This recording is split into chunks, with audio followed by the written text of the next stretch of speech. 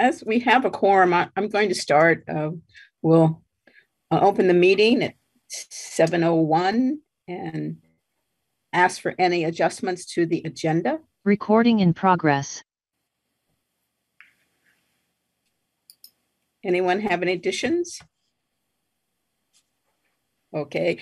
Jim was going to introduce something. He wants to talk about training, but he thought he would wait until March when we see about our ballot item. But he does have some interest in us looking into some training, and he has a video to share with us. So I'll assume the agenda then is we're going to adapt the agenda as sent out by unanimous consent. And now we have public comment. Oh, good. Stephen, did you sign on? I can't get in except through audio. Okay. Yep. And so I've just opened up public comment. So it's perfect timing. Well, I want to comment on the process by which this proposal was.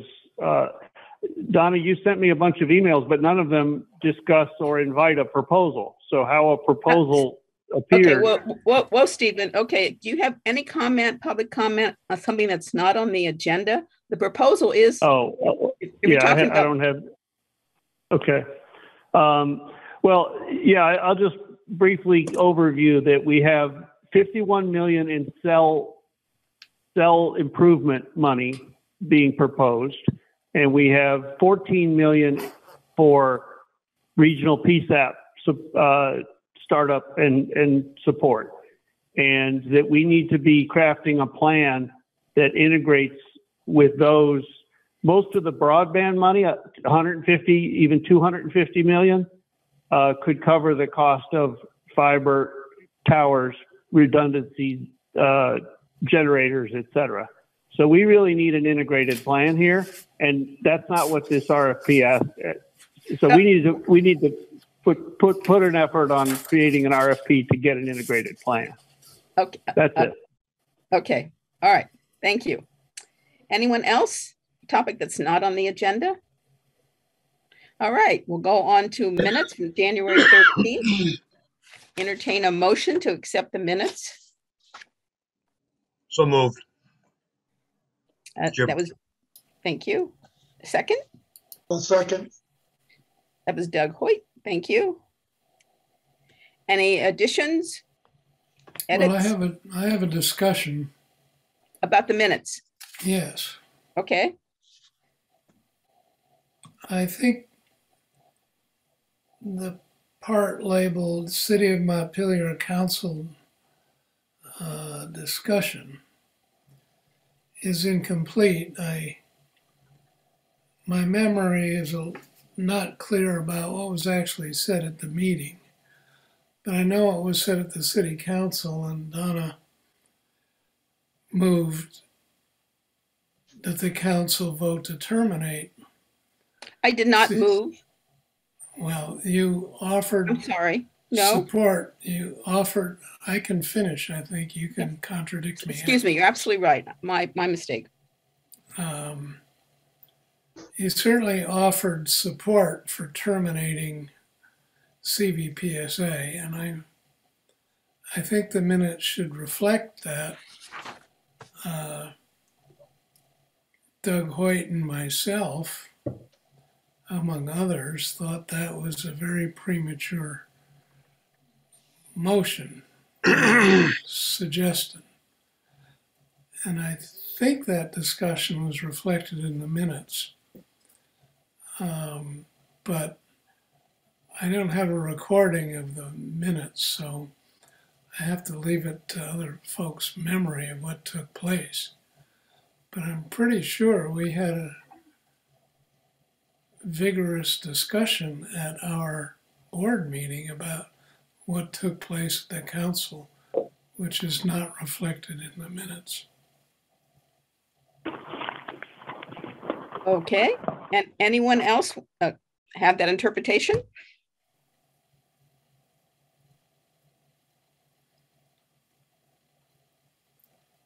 I haven't studied, but excuse me, Stephen, I'm talking to the board about their minutes, and then you can have comment. I just want to know, that I did not propose a motion. I proposed a discussion because of some of the behind the scenes talk that I was hearing. And I thought, indeed, it was a healthy discussion. And as far back as October, when we had our Televate presentations to the joint city councils, I was very clear then, as I had been in the past, I'm more in favor of any coalition than one that's not functioning. And let's face it, folks, we worked very hard and we've done some good work, but we're not where we want to be. We do not have the buy-in we like. And if it takes another format to do that, fine. I was quite pleased that the city gave us so much time. But the minutes don't have to reflect all my comments. There were no motions. So there is a YouTube of the meeting of both city council and ours, so you can check it out. And I definitely use John Odom as my guide. You keep your minutes very, very minimal, and you really, your recording is there if you want to use that as backup. Well, that's my interpretation. Somebody else would like to talk about their interpretation? Kim, you've already spoke, please. Kim, you've already spoke. I'm asking other people. Brent, I think you listened. Doug listened. Justin, you might have listened. Jim, I don't know if you got to chime in at the meeting. Well,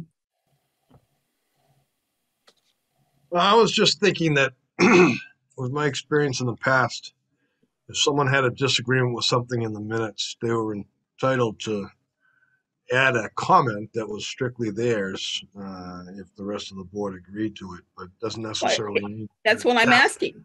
If the board agrees to that change, then he can make a motion. I'm not suggesting a change. I'm not suggesting a change. That would be something the board would have to approve. But I'm just saying if someone wanted to add a comment that was a sort of a dissenting opinion, I've seen that done before, that's all. But it's identified as a dissenting opinion, not approved by the whole board. But I don't know if you'd be able to do that in succinct fashion, Kim. Donna, can I speak? Steve Whitaker? I'll just check anyone else from the board who is there that has an opinion about their minutes. Doug Hoyt. I would like to agree with Donna's statement that she did not, I'll say it again, she did not make any motion that could be interpreted as a motion for the city council to put anything on any agenda or any ballot for anything. She did offer a fair piece of information about the discussion about continued support for the Public Safety Authority. And in addition to Kim, made several comments and encouraging support for the Public Safety Authority. If I'm not mistaken, Justin also offered some of his comments, which were a little bit different than what I or Kim may have said, but I interpret those comments as being pretty straightforward, honest, and concise as to what was going on. Now, we do remember our meeting on the 13th was before Montpelier's meeting on the 20th. That's all. I agree. Okay. So what was in the minutes was our discussion of what was coming up at Montpelier City Council. Right. Okay. And the short discussion that happened on the 12th. That's all. Even myself, I got confused here. This was before the 20th when I did the presentation. Our meeting was on the 13th, City Council met on the 12th, and it was on the 12th that the Montpelier City Council put the discussion on their agenda for the 20th. So within this meeting, if you all want to have a statement about how you feel the 20th went, great. But January 13th, the 20th didn't happen yet. That's all I want to clarify. Go ahead, Doug. No, you're correct. And I was thinking. In that case, the minutes are correct. And as I said, it was a confusing time, so I don't have any objection to the minutes because you're right, they couldn't have. Yeah, but they all ran together, and I got confused myself. So, but there's something. The minutes are not correct then, in that they refer to the discussion on the city council, and maybe that should just be stricken. no, because on the 12th there was a brief discussion that put it on the agenda for the 20th. Oh, okay. Well, and that's what I think that's, what it says here, and that it would be discussed on the 20th. Montpelier City Council meeting on January 12th regarding placing an item on the ballot for city voters to decide whether Montpelier should withdraw from CVPSA will be discussed on January 20th. That's accurate. Okay, that clarification, I don't have any objection to the minutes. Madam Chair, I call a question. No.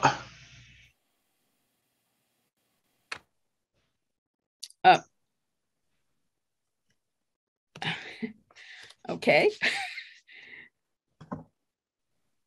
You have no choice but to call the question. We have a motion and a second. All in favor of the minutes, say aye. Madam Chair, point of order. Yes.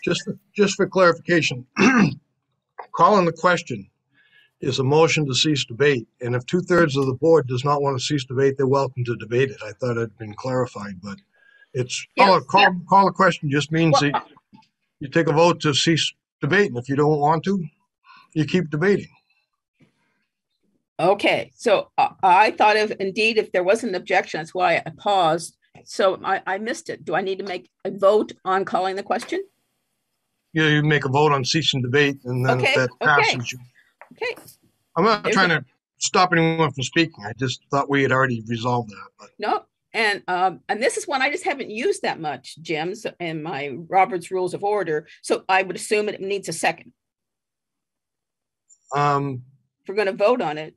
No, not on calling the question. No. Okay, but we do vote on it. Okay. But it needs 2/3 majority to pass. All right. Thank you. Thank you for qualifying that. So all those in favor of ceasing debate, say aye. Aye. Aye. No. Okay. And all those opposed, I got one no from Doug and one from Kim. So now we have to do roll call. But I just want to make sure we needed it. Okay. Brent, do you have everybody's name down? Do you want to do that roll call vote? Yes. Okay. So Donna? Yes. Doug? No. Kim? No. Let's see. Jim? Yes. Aye. Justin? Yes. Sally? Aye. Will? Point of order, Sally and Will don't get to vote on these items. Yes, they do. Point of order, you're the public and have not been given the floor. I'm sorry, Will, what did you say? I didn't get that. I say aye. Thank you. Did we and miss? Then Brent, and I say aye. So let's see.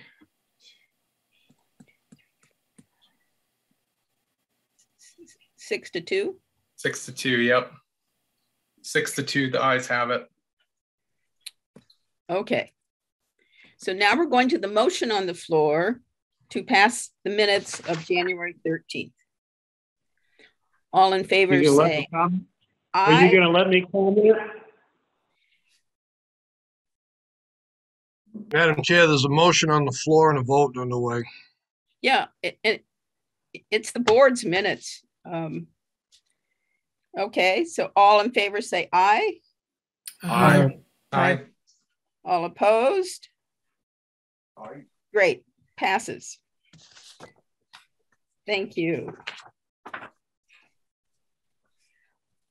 I added to the agenda, I would like to discuss some small gift as a token. Bev Hill and Chris Hepburn have been helping us as being treasurer or assistant treasurer for several years now. And I've thanked them, but I haven't given them anything. And I thought whether it's flowers or candies that we should, or we can't, I don't think we can give them cash, but I think we can give them some other kind of thank you recognition, because they do work for a city of Montpelier. And this is done within that workflow, as well as the volunteer time that Bev does.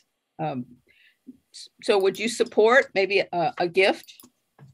And if so, how much? Kim?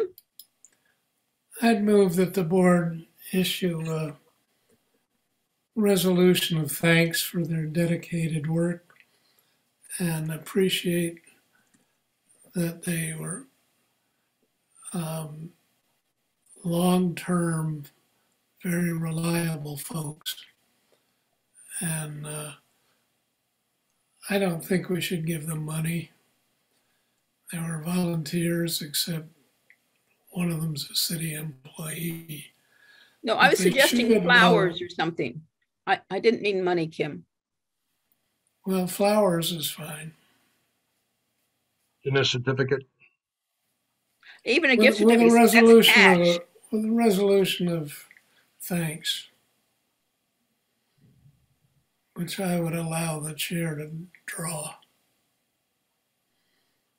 Okay, I wrote down the words long-term, reliable to be included, but your motion has no gift of flowers or candy or such.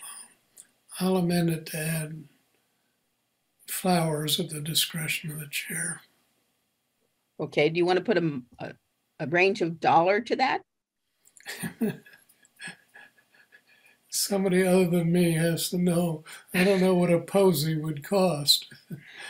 I don't know what a bouquet of red roses would cost. So You A can, lot cheaper after Monday.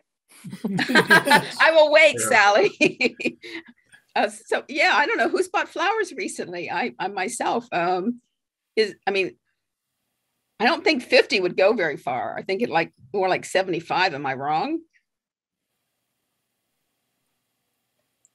Well, Can we say up to like 75 and I'll try to get it for 50? I'll go into Bactonica. They'll usually work with me. But you decide the amount, somebody. I'm suggesting. I think they're in a different category. I think Bev was a pure volunteer, and much as I admire Chris Hepburn, she is a city employee. So Okay. You want to clarify that within your motion? well, you got me stumped on a dollar amount. Okay. Okay. 20.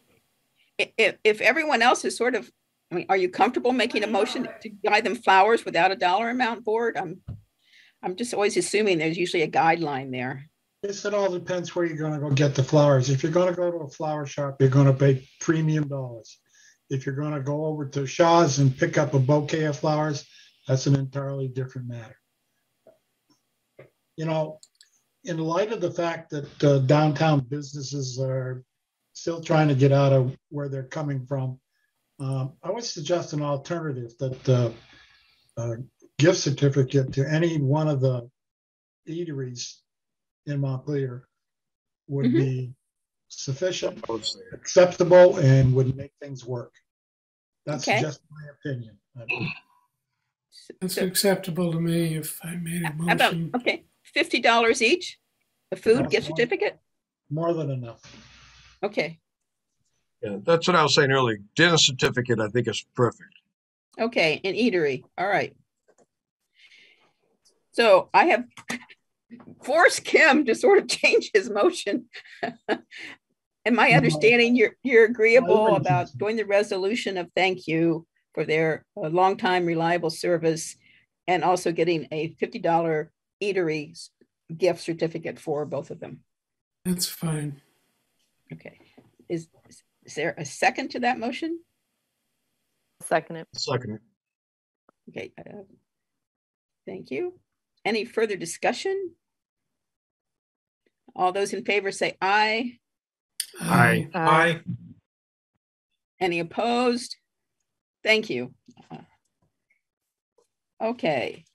The update for the Public Safety Authority ballot items and the at-large seat. Luckily, as it turned out, Montpelier decided not to do a mail-in, so we didn't have to do a separate ballot.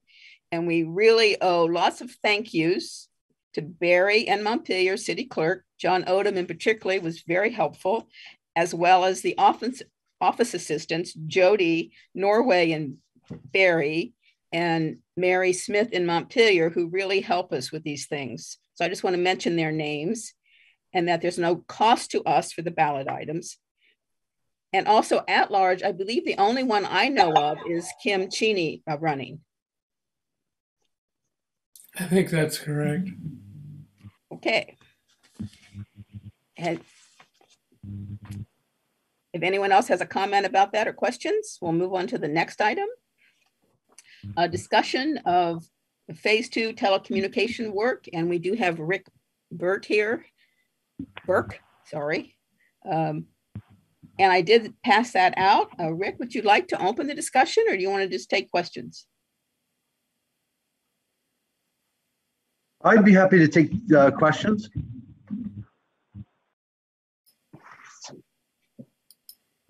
Anyone? Who authorized the proposal, or who solicited the proposal? I'm sorry, Stephen, if you want to be recognized, you may. Right now, we're going to have questions from the board, and then we'll ask for questions from the public. So I see Kim's hand went up, and then Justin's hand went up. Stephen? Last time you said that, you skipped me on the minutes. I did, because it's a board matter. Kim, you're first.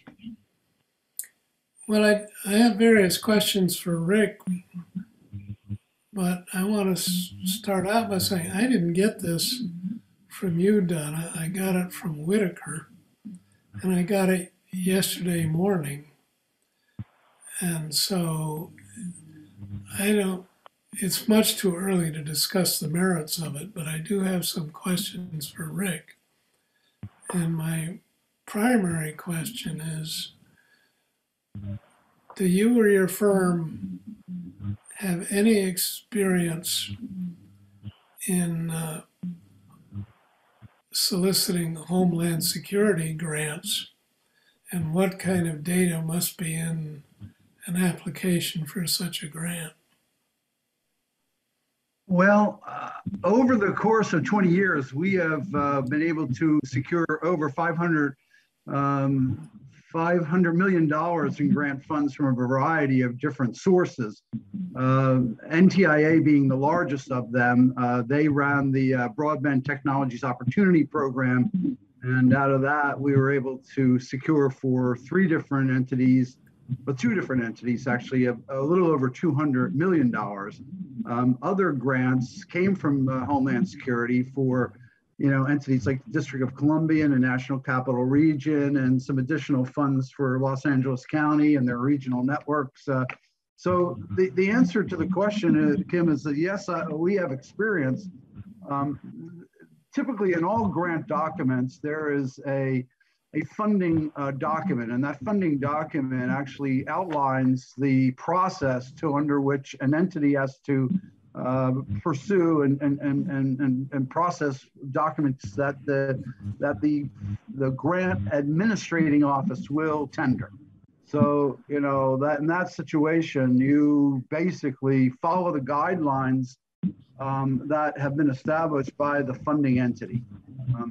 For example, right now there's over $60 billion in federal funds being offered to broadband communities, and so those funding documents haven't been fully distributed, but they will soon be out, and some have gone out in different formats.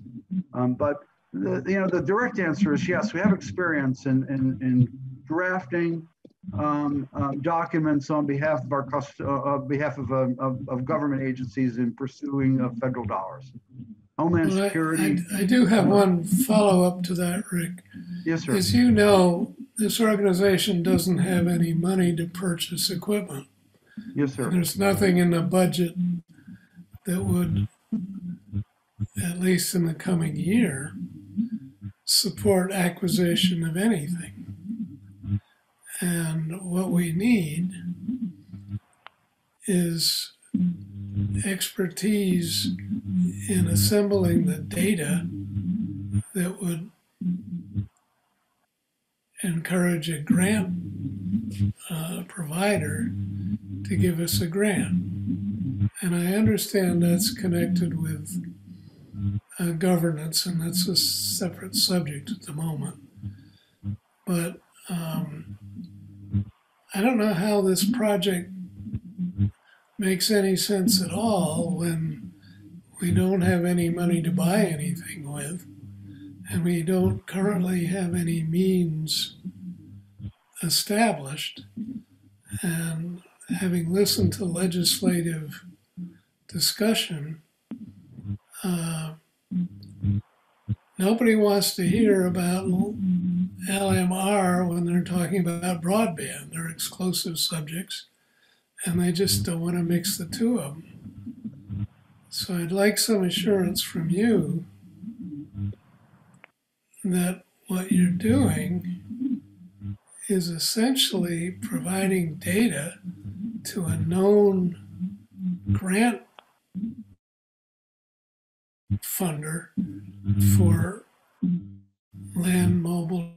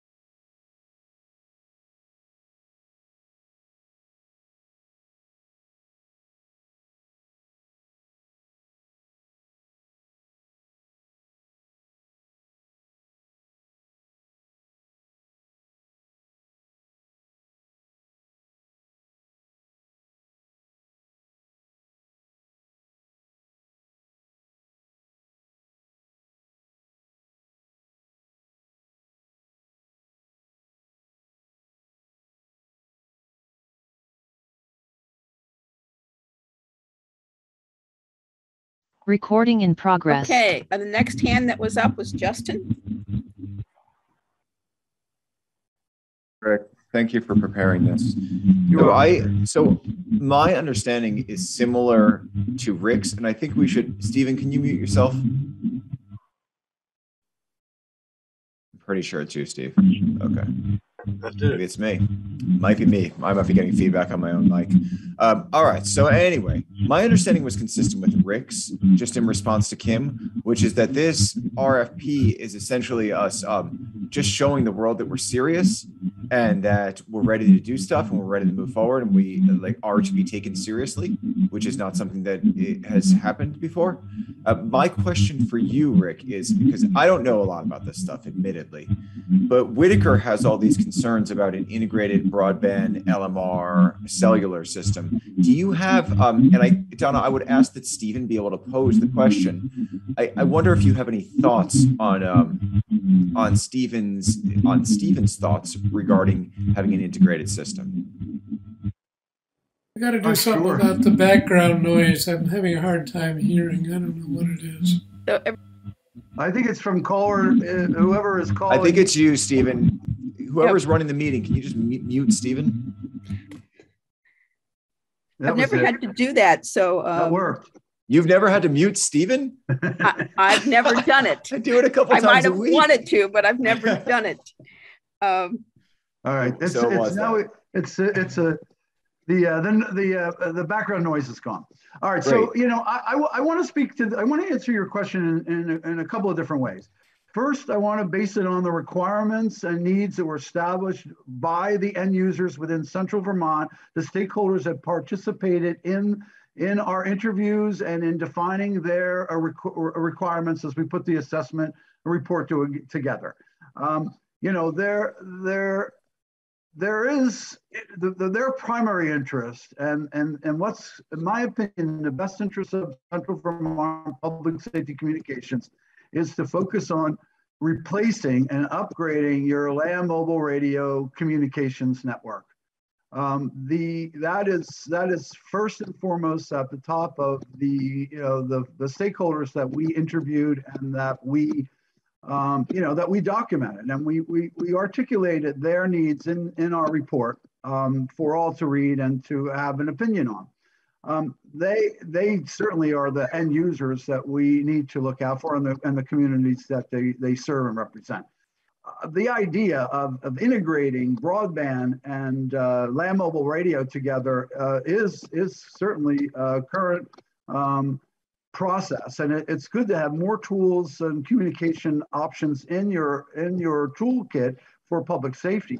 However, as was expressed to us on a number of occasions, that the cellular networks in your communities do not necessarily provide you any enhancements over your land mobile radio network. And so, you're really mixing two technologies. Narrowband technologies is what public safety relies on for their day-to-day mission-critical communications. And they are first and foremost the primary tool for public safety. Now, of course, there are a number of public safety responders on this meeting who could speak, directly to that need. But I'm repeating to you what was mentioned to us by them and in other communities. In this, we started out with a first band project in the state of North Dakota. And we had dozens and dozens of outreach meetings, and their primary comment was, we'd love to have broadband technologies to support public safety communications. However, our radio networks don't work.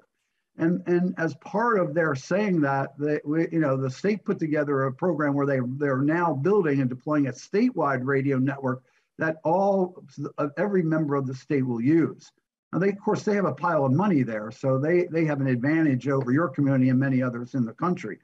But to go back to your comment, and I've heard Steve at the city council meeting, Steve made a passionate statement of what would be ideal in an ideal environment. If there was a tremendous budget available to you, you would go the broadband to support data communications and to use it for mission critical push to talk if and when needed, if there were service. So yes, but to add mission critical data to your day-to-day response is going to require major investments in mobile data terminals and applications and processes to use them, video cameras, and a variety of other tools that would certainly bring you into a more modern state of public safety communications. However, it's very difficult for me to advise you to go in that direction when we don't have funds, $3 to $4 million to upgrade our radio networks. We didn't put a budget together for what it would take to add in mobile data terminals and all of the attributes required, because you have to integrate them into the IT environment. You got an IT. There's a lot of work that has to be done. Part of our work wasn't to identify that scope, but it's a pretty sizable budget that would likely be pretty equal to or in excess of what we need for the radio network. So I agree with it. All that makes sense to me, Rick. Thank you. Can I just interrupt really quickly? I'm sorry.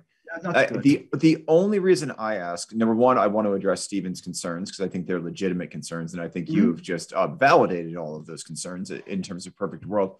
I guess one of the things that is repeatedly coming up is that broadband is where the money is, and so like I think there's a real question as to whether we're going to get any money just by doing an RFP proposal for LMR. And I don't know. And when I say money, I mean from the state, from the feds, from whomever, which I guess is just, I guess I would just want to shoot for as much money as possible. But I mean, this is something we should discuss with the board, obviously, but that's just my concern that I would put out there.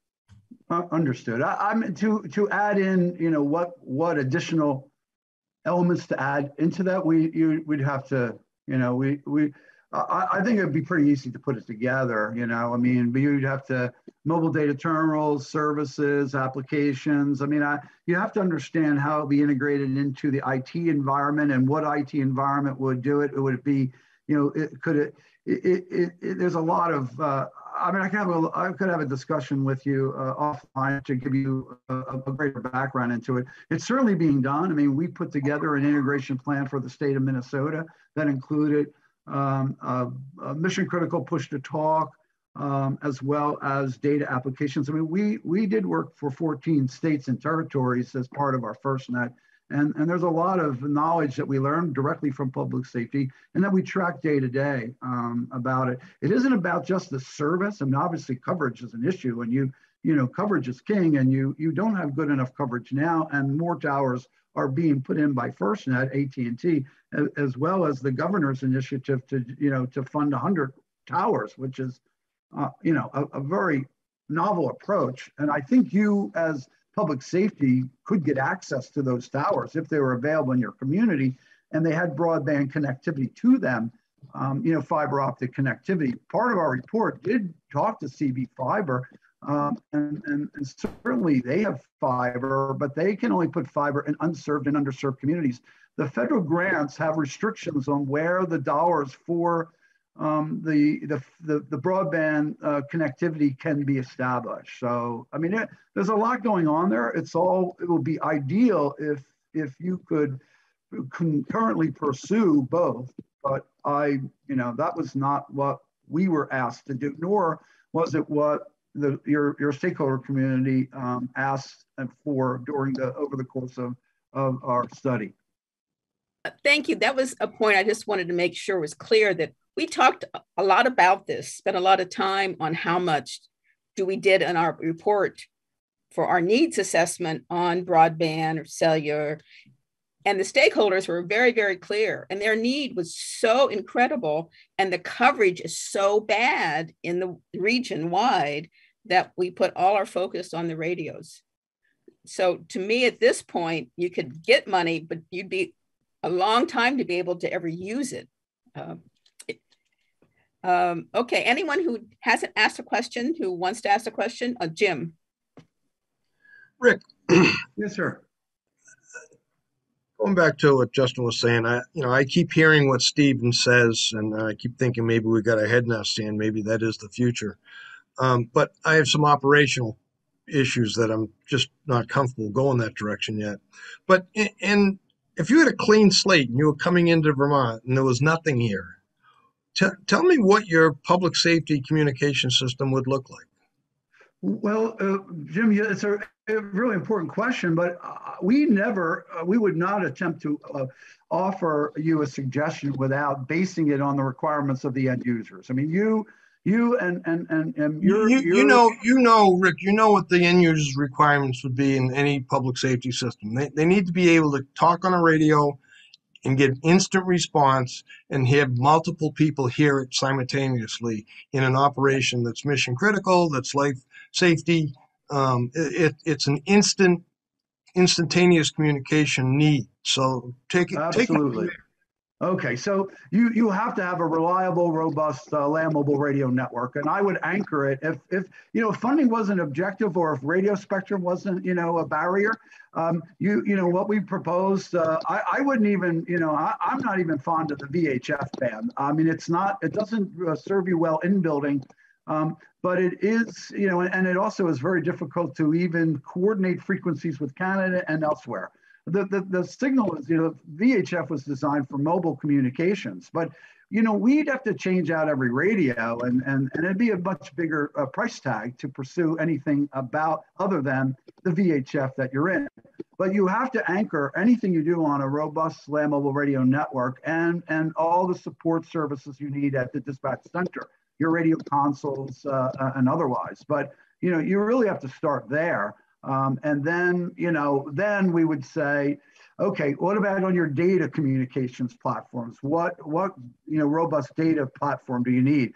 Once you have anchored a very robust land mobile radio network that does all the things that you've mentioned and that were articulated in the report, then we would focus on data communications, and that really is not just a push to talk application that would supplement the land mobile radio. Data networks are to be complementary to land mobile radio, and there's a lot of misrepresentation, misunderstanding out there, particularly at an executive level in government, where FirstNet is going to replace our land mobile radio networks. Maybe, but there's a whole lot that has to happen. There is no direct communications, no radio to radio communications. That is fireground communications that fire departments rely on, how they do their response. That's not possible with push to talk. There are some real benefits of having a capability to use a broadband network that is reliable and it does provide you coverage. But I would have that as supplementary and complementary to the land mobile radio network.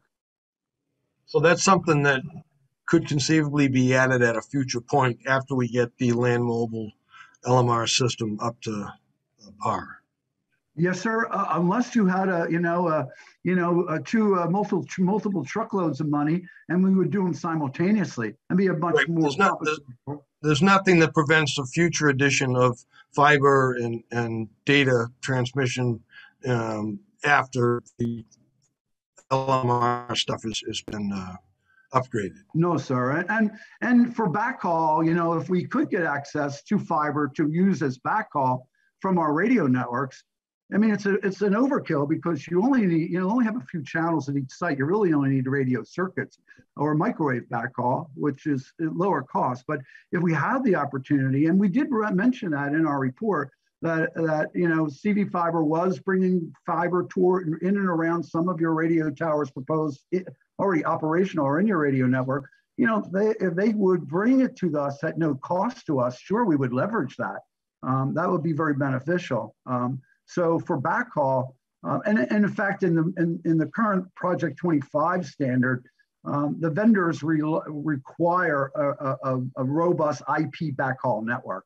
The conventional simulcast network that you're proposing doesn't require a fiber optic connectivity or an IP circuitry to support your communications. Just to summarize what you just said so I understand it. So if you came up here in a clean slate with a bucket load of money, you would still put in the LMR system and then supplement that with the data and cell service. Yes, sir. Yes, sir. It's first and foremost what your public safety folks have participated in our information gathering said, and as and others on this call very well know that radio network is being held together by wire and tape, and it doesn't meet the end user's needs. So because you have to affiliate with a tower in a trunk system, in a simulcasted system. The network chooses the robust tower for you, and you affiliate with the best serving tower, even if it means you're talking through two towers. So you're talking through all the towers to get your communication. So you don't have to affiliate with the wrong tower and then move 100 yards and need to be on another tower, but you're not on that tower. So yes, I mean, what was being proposed initially and what was proposed in the report is a more robust network architecture that is needed today. People's lives are at risk every day on that radio network, in my professional opinion. Thank you. You're welcome. Thank you, Madam Chair. I muted myself. Will, was that a hand? Would you like to ask a question? I just want to make sure everybody gets one chance before I go back around. Do you want to ask a question, Will? Yeah, I'm muting her. No, I'm all set right now. Thank you. Okay, so Stephen, you had a question, and then we'll go back to Kim.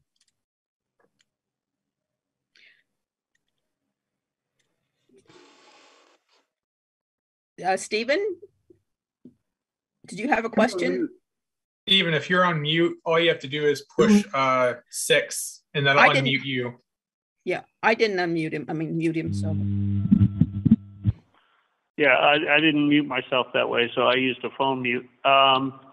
So I asked Rick if there's nothing in the emails, Donna, that you sent that indicates anybody asked for this proposal. And I'm wondering, is Rick know that the policy adopted by this board requires anything above 20,000 to go out to an RFP? And who solicited this proposal, and were other people given an opportunity to bid on it? Okay, that's a procedural question, so I'd just like to hold it as far as technical technical items that relate specifically to the proposal. No, I see your point, Stephen, but it is, I feel it's a procedural board question and not a Rick question.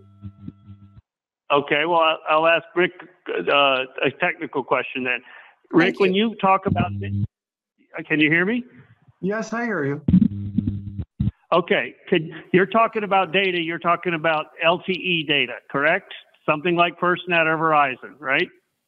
Yes, 4G LTE, 3G LTE, 5G, yes, I am. Okay, so in effect, that isn't it fair to say that many of these folks' understandings of how available this stuff is using small cells and infill might be discouraging them from asking for fireground video, automatic vehicle location, mobile data terminals because they think it's out of reach, whereas it's really not out of reach in its context of this hundreds of millions and 51 million for new cell towers? There's not going to ever be a better time than now where the money's available to approach a unified system. Isn't that correct? No, I don't agree with that statement, sir. I mean, I don't know how well you know the grant background, the funding grant background on the broadband money that's going to the states. That money is being allocated to support unserved and underserved communities. So yes, there may be some unserved and underserved communities in central Vermont, but I can't speak to that because we haven't studied it. So I don't have direct insight into what you're saying.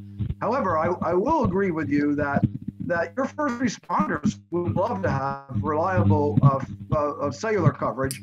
And so would your citizens, of course, and I'm sure they would love to have that. And they would certainly their mission critical work would be better served if they had access to broadband data, reliable data, and they had applications and tools to support them. If they had video cameras and they had applications and they had a working process and there were extra people to support that use of that technology, because it isn't just about the money. You also have to have the people. You have to expand your IT departments. You have to build in applications. You have to train people. There's a grand opportunity. But these current grants, particularly the ARPA, well, the ARPA money could be used for a variety of different purposes. But I don't know if your community has ARPA money. That's the American Relief and Rescue Plan money, and how they're using it. That could be allocated to broadband or other purposes. The governor has clearly made a decision that they're using some of their ARPA money, I would suspect, to support broadband. But the Infrastructure Act money and some other money that comes to broadband wouldn't be applicable for public safety. It's for community broadband. Now, that doesn't mean that governments couldn't benefit, from applications like that. But yes, your public safety would love to have additional tools to support their day-to-day mission. They would love that, but they've got to have a robust land mobile radio network, because that's what they know, and that's what they rely on, and that's what they trust. And so you've got to have that. Could you do them together? Sure, but like I said earlier, it's going to take a great deal more time, effort, and money, and that's also going to require more support from your local community to integrate.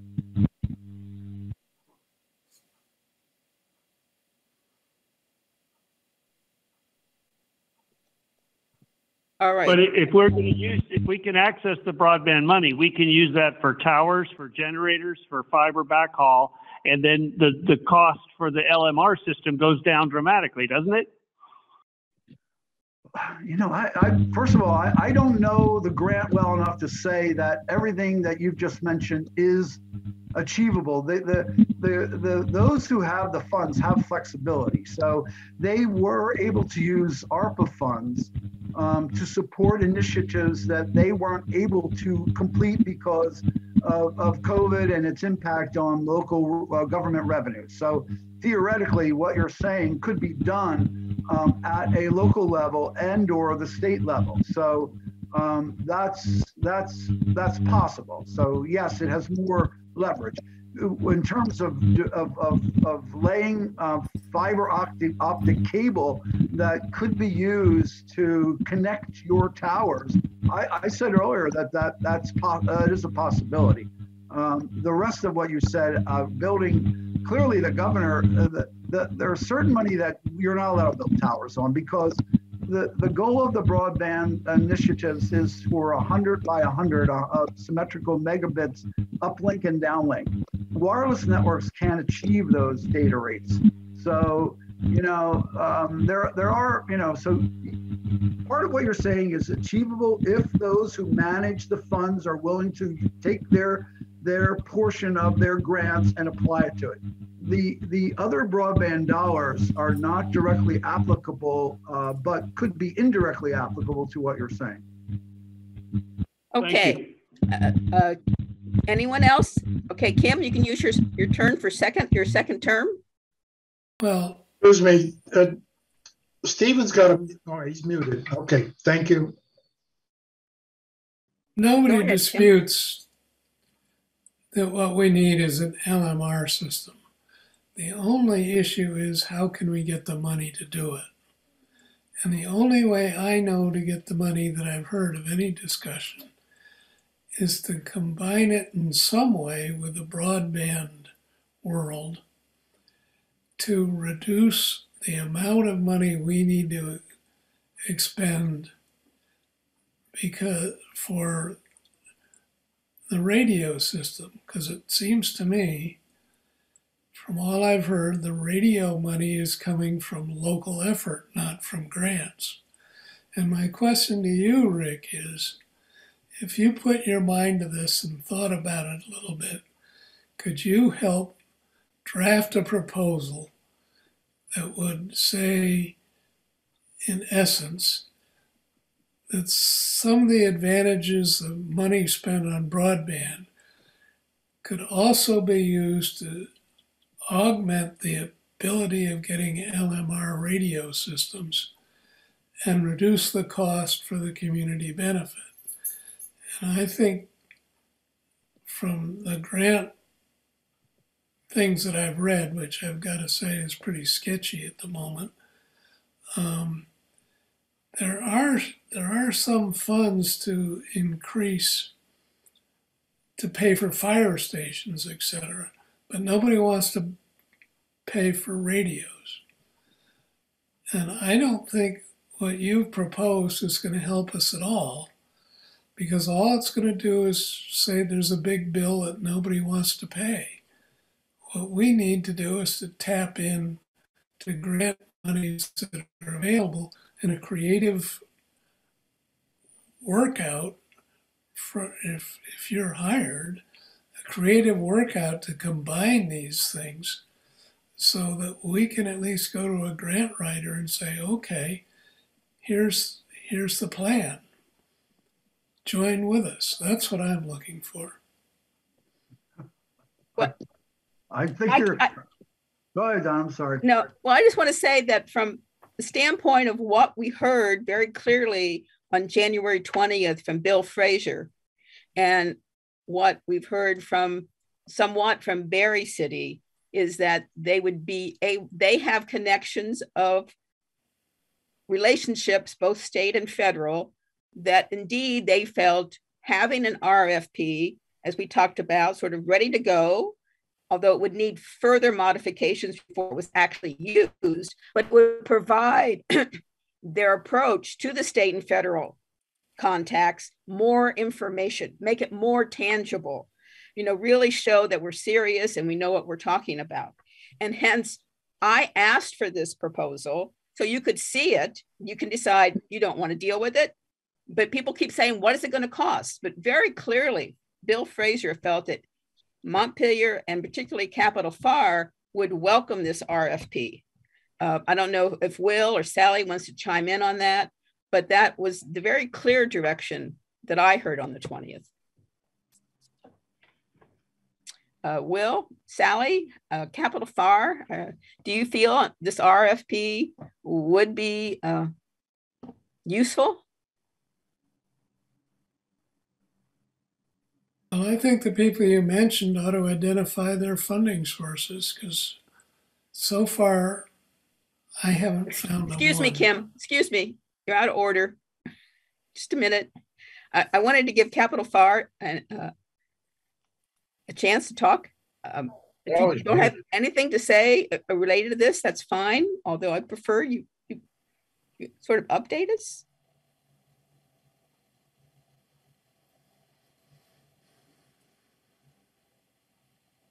So, as I understand it, Capital Fire is putting together a special meeting on February 23rd to talk about the situation with all of this stuff, and that's all I know. I don't know any particulars and any details for it, so that's what I was notified of today. So they're going to hold a special meeting on the 23rd for the Capital Fire Mutual Aid to talk about this program and the dispatching and where we go forward with it. Okay.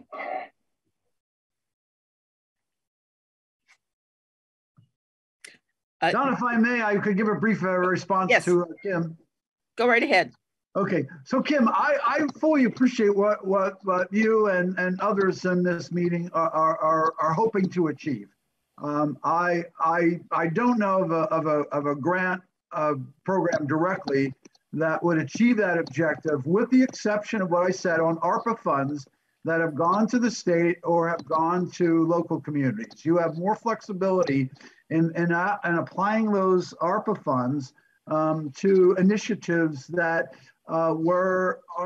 could not be pursued because of lack of local funding. So I mean, the state is taken some money and has said that they're going to build 100 radio towers. So, and those towers are to support broadband communications. And so I don't know enough about the details, whether or not those towers also include fiber optic connectivity, because the cellular carriers are not going to be interested in any towers where there aren't broadband connectivity or where they're given a right of way to bring fiber optic connectivity to the tower. So you right now, as I mentioned earlier, the radio network serving your communities can rely on telephony circuitry or microwave backhaul.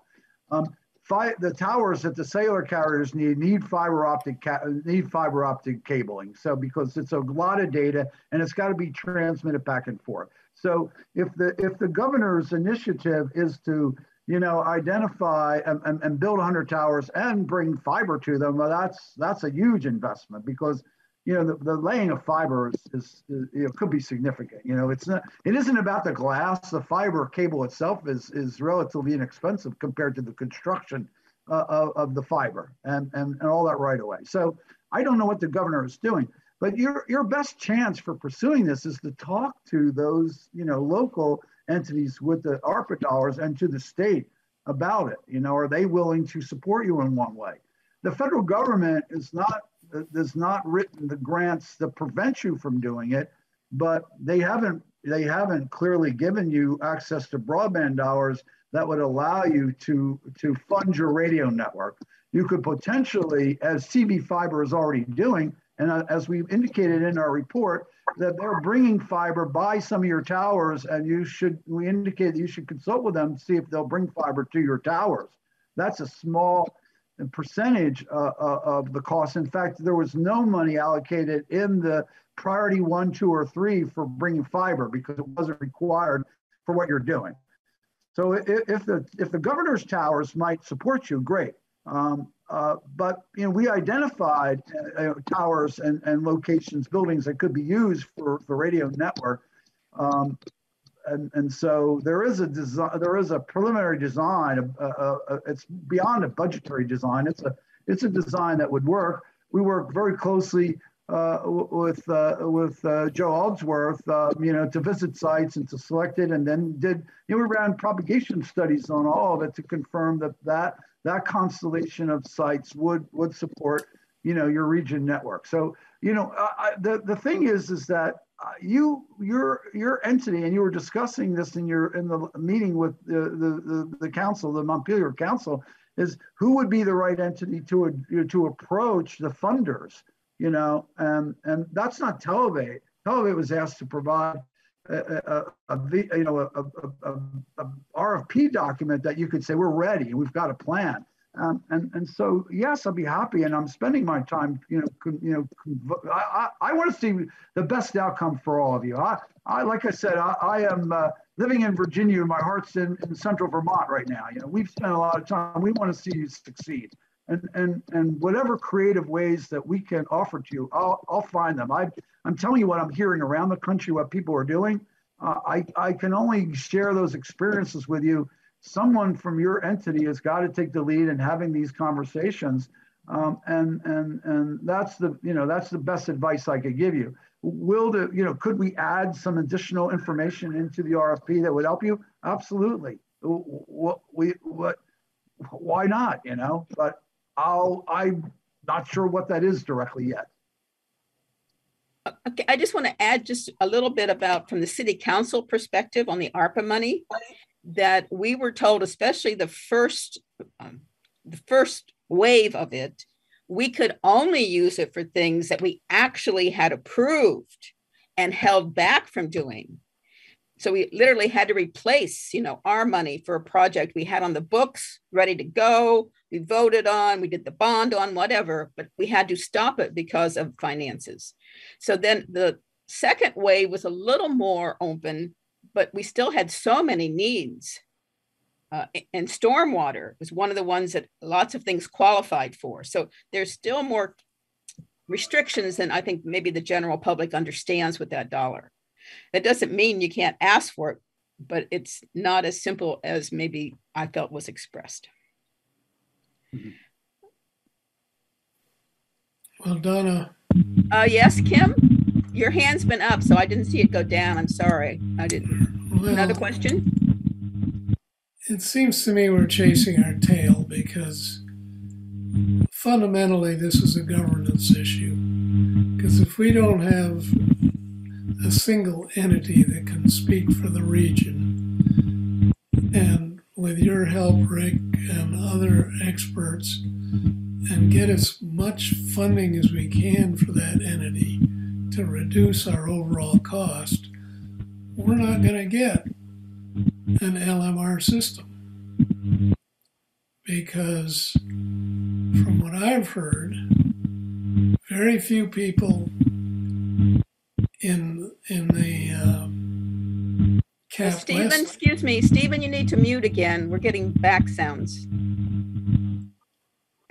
I mean, that's a discussion for later on this evening, as we can think of some way to work together on this, because I'm convinced that the only way we're going to get any grant money at all is to come at it with one entity, and we can jiggle the entity. It doesn't have to be the one we have now. We can work on that, but we need to come up with one that'll work. Well, the one that's nearest, Kim, to stepping up and being regional is the combination of Montpelier with Capital Fire. They have all those towns involved, and Montpelier has both the bonding financial capacity to do that, as well as the relationships with state and federal. So hence, Donna, you know as well as I do, the city of Montpelier is never going to pay for a bond to buy a radio system for the towns. It's just not going to happen. Well, all I know is they're willing to take the lead and are talking to state and federal people, and they are some of the people I heard wanting this RFP. But if that's not true and the board doesn't support it, that's fine. Well, Fraser's told me personally that no way Montpelier is going to bond to build a radio system for the towns. Well, that's not so flat as, that's not how I hear it. But, you know, you all were there on the 20th, on January 20th, when Bill felt this is what Montpelier, public safety, and Capital Fire needed, was more specifics, really shovel-ready, serious RFP information. Well, before we spend any money on an RFP, let's find out what's the background. Okay. Anyone else? If there's interest in pursuing this, I think we ought to be honest and upright that Rick's put time in this, and I appreciate that, because we wanted to get an idea of the scope of cost and time it would take to do this. And if there's a will of the board to advance this, whether it's to take it to the next meeting and have further consideration of it. I'm sorry, Kim, you didn't get it. I sent it out Tuesday. As soon as I got it from Rick, I'll go back over it and resend it to you. But I sent it to the whole board. But this is what this discussion is about. What do you want to do? Do you want to put it on the agenda for next month? Do you want to drop it? What's the pleasure?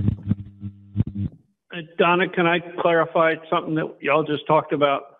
Very briefly, Stephen, very briefly, please. Yeah. Okay, so I just have some details from sitting through the legislative hearings on that tower proposal. Each tower would be large macro towers, and several would be located in this area, and they would be free radio hosting for public safety purposes, and 2 LTE carriers, minimum of 2 LTE carriers on each tower. Each tower would be served with fiber and generators, et cetera. So these would be state subsidized towers that would be the complication of using them for Central Vermont LMR system is that it would require modifying the licenses to transmit sites, and that's time consuming. So the ARPA money, the $150 million that's already been appropriated is ARPA money for infrastructure, and that's controlled by the Vermont Community Broadband Board and can be directed towards our towers. And the additional $100 million that's being appropriated in infrastructure can be used for both middle mile and towers. So there's plenty of infrastructure out there that can lower the cost of an LMR system. We just need to have an integrated plan. Thank you. Thank you. And if you mute again, it would really help. Okay, board. Justin, I just saw your hand. Sorry. Go ahead. I just wanted to comment on what you just solicited comments on. I think this is just incredibly promising, and this is wonderful, and I think it's a really big step forward. I share Stephen's concerns about the RFP and sending the RFP out. And I don't know what the process is, so I don't want to talk out of my ass here. But if there were concerns there, I think we should walk through them at some point in the future, probably at a future meeting. But I think this is really, really promising. This is what we need to do. The only way forward is to do something like this, as far as I can tell. And it's a matter of just chopping it up and trying to figure out exactly what we wanted to say. So that's my opinion. I would definitely not table this. I think this is really good, and we should keep discussing it. I think it's awesome work. You want to make a motion? I want to let everyone else talk first, and then I guess I can make a motion. Sometimes if you have a motion, people know what they like and don't like, I'll let Jim do that. He knows a lot more about procedure than me. Not really. I just wanted to clarify what Stephen just said. So there is a plan afoot from the state to fund cell towers that we might have use of those towers as part of our plan? Is that, did I hear that correctly? Yes, exactly. Specifically identified is the right of public safety to be hosted on each of the 100 new towers. All right. Are the tower locations, have they been identified yet? Well, they're doing the survey. There's an RFP out, which Televate will probably win, to do the drive testing to find all the dead zones, and then they will create search radiuses for those towers, and then the siting. I mean, siting a new tower is a process. So you're talking about dead zone of cell phone or land mobile radio? Dead zones of cell phones is all they're measuring. It would be smart for us to get in and measure the land mobile radio dead zones and affect those siting processes. They could just ask me where the dead zones are on the cell phone. I know where they all are. So I guess my point is that does Rick know about where these towers are going to go? And I mean, the plans might be great in concept, but if the towers are 5 miles away from where we need them, it doesn't help. Aren't our 8 towers very site specific or location specific to a master plan? Let me give you answer that question after I answer other questions. But yes, I mean there are some really positive opportunities here that I wouldn't turn our back on. However, you know, the reality is that these still are three or more years away. I mean, let's be honest with you. They're going to get an RFP out. I share Mr. Whitaker's optimism. I'd love to be able to say that we're going to win. We'll compete with others, and the state will choose the most competent vendor to support the initiative. And I'm sure I would hope it's us. We'll do a great job of it. But however, you know, I mean, how long does it take to build a tower? You know, first we got to get an RFP out to do the study, and then to do the assessment of the coverage zones, and then you know then there's a whole procurement for the tower vendors, for the fiber players, and then you know there's going to be board hearings, zoning hearings. It's going to, you know, towers building anywhere are elongated, and in Vermont, you know, it's going to be even longer. So you could be waiting 3 to 5 years before you have one tower. We've already identified all the towers that would support the initiative to provide robust coverage within that. And there, you know, there's been direct conversations. Some of them are already there, and others, there's been conversations ongoing to get access to them. So that would be, we would have to do that on the additional towers that we were going to put up anyway, would we not? All their information? Yes. I mean, you wouldn't want to put in the RFP the way that we're considering it. We actually know the locations of the towers. We visited the locations. The only thing we weren't able to do is validate whether or not those towers and all the shelters have sufficient room for equipment, and if the towers will handle additional cable and antennas. That's done by and it has to be done by a firm that's qualified to do that work. So, but that work would be done in conjunction with the RFP. However, I mean, yes, we should get in line and we should pursue this. But if you wait till this happens, you're just putting yourself in further jeopardy. And I don't disagree with Kim's point that we don't have funding. That's your biggest dilemma.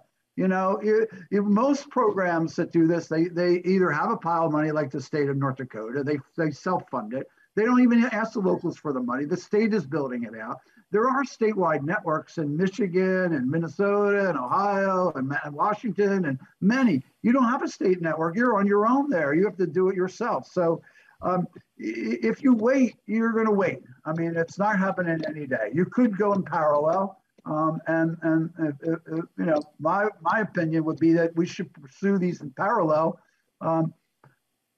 and hope for the work that the state is doing gets fast tracked and benefits us. But until we know the location of the towers, we can't even assume that they would meet our coverage requirements.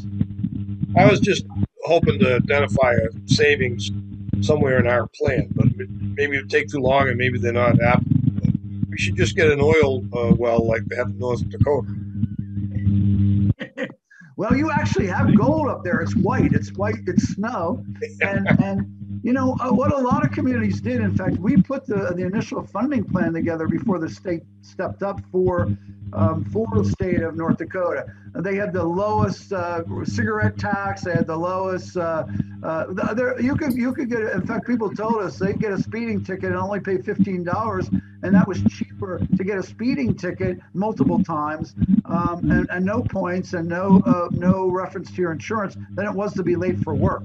So, you know, we gave them plans that they could raise money, including bonds, but the state said, we got money, we'll step up. Others, you know, we give them funding plans. I mean, right now, Yakima County, which is adjacent to King County, is getting approval from its citizens to add a fund, you know, add a quarter or 0.5% to local taxes. A lot of communities do that. The state of Indiana puts $10 fee on its licensing.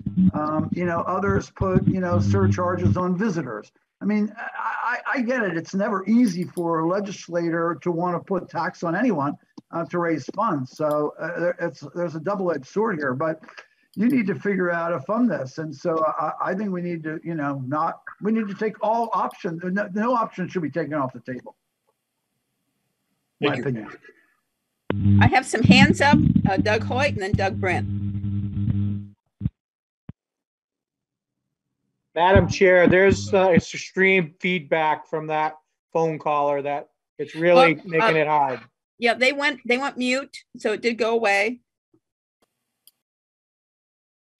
I heard in previous discussion that public safety was going to be part of this tower thing. If that information came from people that are in the state, I need to know if they're talking about the Department of Public Safety or if they're talking about the other people that are doing the hard work, municipal, county, and other local public safety officials.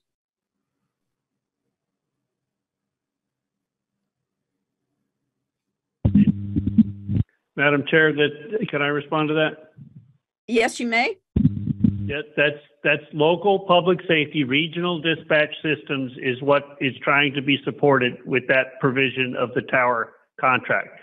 And I'll add, there's one other proposal being floated. There's real pushback from key legislators to not give these towers away to private corporations. And another idea that's being floated is to give these towers away to, as a cap, to regional public safety organizations, because it would give them a long-term revenue stream from the cell rent that could support the replacement of the land mobile radio system. So that's in percolation. Okay, thank you. Anything else, Doug Hoyt? No. Okay, put your hand down. I get confused otherwise. Doug Brent? Can you hear me, Donna? Yes, we can. Yes, thank you very much. I just wanted to say, and I'm always the one that says it, but I'm saying it in regard to what Rick has said several times tonight. Firefighter safety is hanging in the balance as the clock ticks away. That's all I wanted to say. No, excellent point. And that's why, to me, time is of the essence. If we could work on this RFP and have it there and have it ready, and then keep poking with Montpelier, Capital Fire poking, maybe Barry poking, then we have a chance. We hired a company to tell us what was wrong with the system, and they've told us what's wrong with the system. And I think that puts everybody's liability, shifts everybody's liability in case something does happen down the line, because we've been made appropriately aware of what's wrong with the system. And I just think we just keep kicking this can down the road. And at some point, it's going to catch up with us. Yes. Anything else, Doug? Nope. I just got to figure out how to take my hand down. Good luck. All right. Justin's still not willing to make a motion. So we're just going to carry this discussion over to next meeting. What? I'm going to make a motion. I would move to, well, I guess I would move to adopt the proposal, or at least to, I mean, I guess what's the process here? Do we sign a contract with the, with Televate? I don't actually think that, especially given Kim's concerns, I don't think that we can vote to, I don't think that we can vote to adopt Televate's proposed RFP here, because I don't think people have had enough time to review it. So I would move to put this on the next meeting's agenda with the understanding that we will be voting on whether to move forward with it, is what my motion would be. Okay. So that everyone can be prepared and know, like, yes, there's going to be a live vote. And we can find out if there's interest to pursue it. Is there a second to that motion? I'll second. Doug seconded. Jim Ward. Yes. I'm a little confused on the financial component of this. Have we already spent the money on the proposal, or are they proposing a proposal that we may or may not buy? We owe them any money? They wrote up a proposal, gave us an estimated cost, or they gave us an exact cost instead of in the past. They gave me some broad cost ranges so that if we chose, we could accept their proposal, award them a contract for the close to $30,000 work, and then it starts. And then both. Is that the RFP, or is the RFP? Their proposal is to do an RFP. Okay, so the proposal they have right now is not an RFP. No, it's a proposal to do an RFP. But at this point, we owe them no money. We owe them no money. Bless Rick's heart. We owe them no money. Beautiful. I mean, he has gone the extra mile and many more. I would love to help you find the money. I mean, I will continue to share everything that I'm finding from the community about this, as I'm sure others on the board and the public will do elsewhere. Right. People's lives are at risk every day. Right. And we would assign, hopefully, board members to work with Montpelier Capital West to work with this contract, so that we don't spend any more money on any immediate staff like we did with the study that they did for us previously. We paid Paco separately. And we could do this with what we have as a balance. We've been holding out $30,000 that we could do. And then it's not dependent on the ballot. But it doesn't mean, again, if we wait till March, then we'll know whether we have the additional $30,000. So maybe that would make the board more comfortable. The feedback is just overwhelming. Yes, it is. Stephen, I'm sorry. You're going to have to mute yourself. It really helps if everybody mutes yourself. I need to speak. This is the time when the policy requiring a RFP for anything over 20,000 has to be addressed. You cannot award a $30,000 contract with no RFP. Excuse me, Stephen, we're not awarding it right now. We're putting it on our agenda for discussion in March. But we are going to come back to that point after this motion. Please mute yourself, Stephen. Doug Hoyt, were you waving or are you just holding your head? Yeah, can we get some extra money to get him to mute his phone? He's muted now. And just something we all have to be mindful is to mute when you're not talking. It's in the interim. He's the only one. Okay, so we have a motion. Any further discussion by the board members? Okay, all in favor, say aye. Aye. Take your hand. All opposed, say nay. Okay, don't need a roll call. Thank you. Now, back to Stephen's point, which also I did email the board that you have a decision within our financial policy. Anything over $20,000 you would normally put out to bid. We did have a contract with Televate. This RFP is using that information. The board could decide to vote and do this sole source and not put it out to bid. And it's all a matter of time. as well as expertise and relationship we have with Televate and Rick. What's the threshold? 25,000? 20,000 is what's in our policy. Anything over 20,000 should be bid. And we do. I mean, we bid the original study out, and it was, the response came back, we had so underestimated how big of a project we were asking that we reduced the first phase to just needs assessment, knowing that we would need to do at least one or two more phases. And this is one of those phases, is the RFP for equipment that is defined within the first study. So, I mean, again, it happens a lot, city council, other places where you have a contract with someone, they've done some work, you want to extend it, or you can say you don't want to do that and you want to put it out to bid. Justin, is that a yawn or you want to talk? So we can make that decision tonight. We can make it next month. What's your pleasure? Kim, and then Justin. Kim, you muted.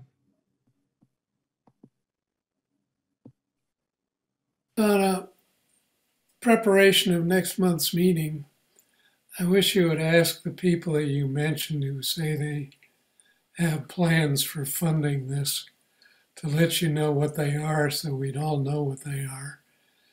And I think this discussion of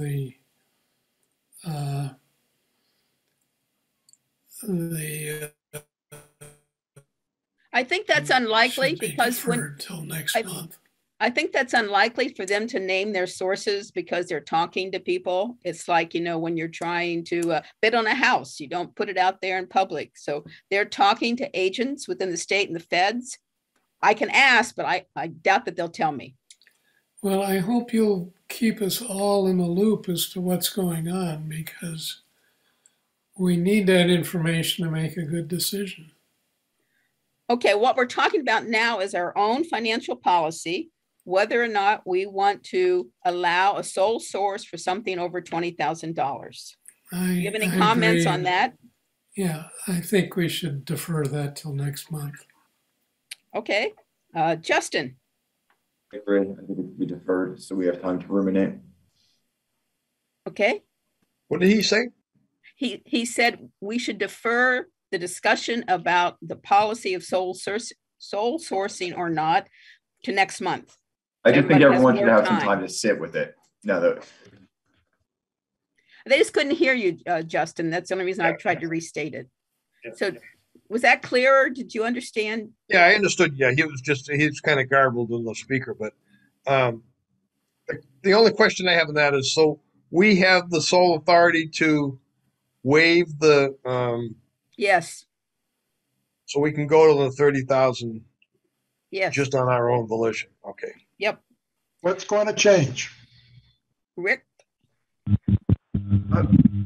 Your hand's up. I don't. Yeah. Let me take my hand down. Stephen, mute yourself, please. Stephen, you gotta stop unmuting yourself. I've got the policy right in front of me, and Stephen, I'm sorry, somebody else has the floor, but your back noise. We're asking you to mute. I'm sorry. Please mute. Okay, Rick. Yes, ma'am. I, out of respect of the board and yourself and all the participants, I would like to make two comments. First, I appreciate that folks need time to review, absorb, and digest and have questions. And I'd be happy to answer their questions in advance of the next board meeting, because you really want to keep this moving. Like as Doug pointed out, another month is still another month that where something tragic could happen. The other point I wanted to make is that I don't think it's respectful for me to participate and to be on this call during this conversation on sole sourcing. I don't want to create a conflict of interest for anyone. I respect the rule of law and how you all govern yourself. And so I would respectfully ask to to leave this meeting so that you have this conversation. And I could come back if you need it, but I just don't think that I should participate in this part of the conversation, in my humble opinion. You think we should sole source though?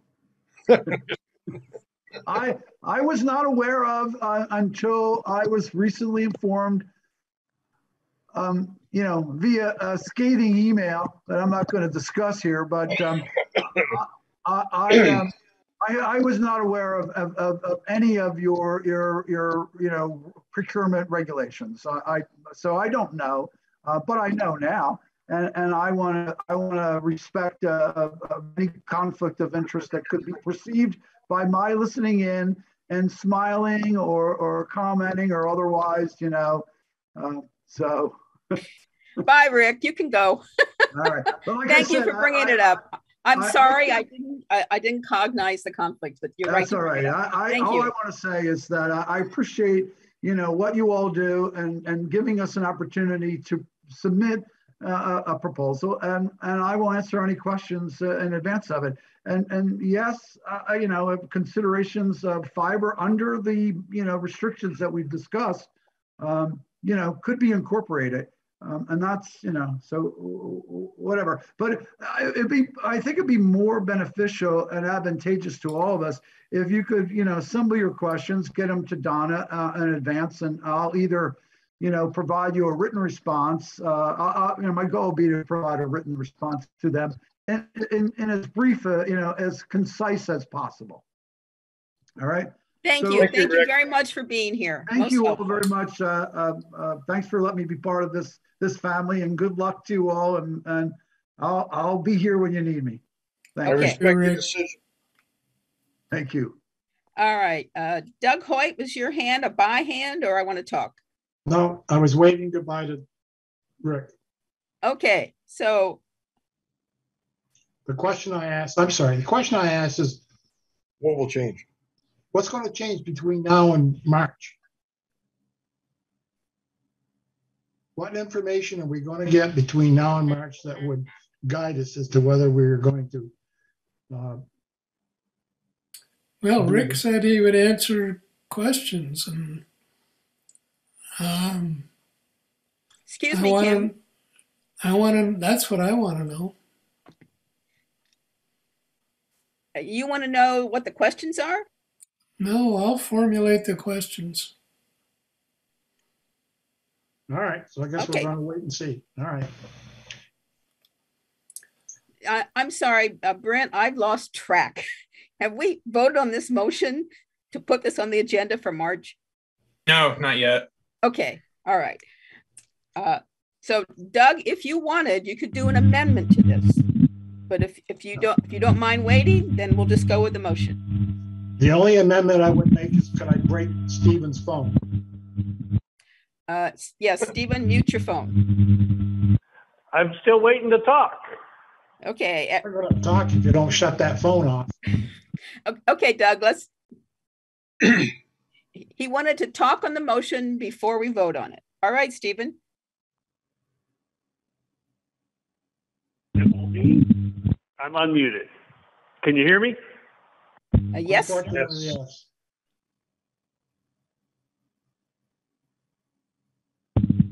This is created by not having a physical location. I have a bad phone.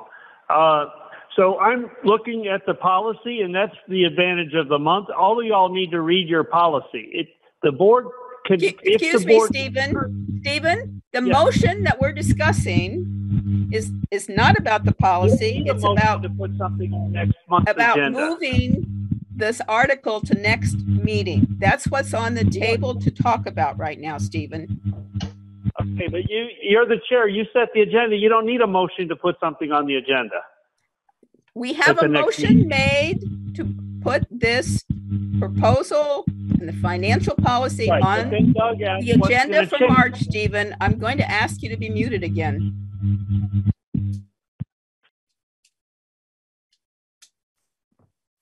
The motion before us is to put on the agenda both the proposal for the RFP work and for discussing our financial policy and whether we want to sole source. Everyone in favor, say aye or wave your hand. Aye. Aye. Any opposed? Perfect. Thank you. Okay, next is Kim asked to be put on the agenda a discussion of Capital FAR's MOU. And he sent out some papers to everyone discussing this and discussing an MOA. Kim, you want to introduce the topic? Well, I got my best thought as to what the meaning of the contract is between us. And the one thing I know about contracts is if you come up with an idea of what it means, you ask the other side and see whether they agree with you. If they don't, or if they do, then we know what the rules are. So the broader question is, I think it's time to talk with our town CVPSA as to what they want out of this organization.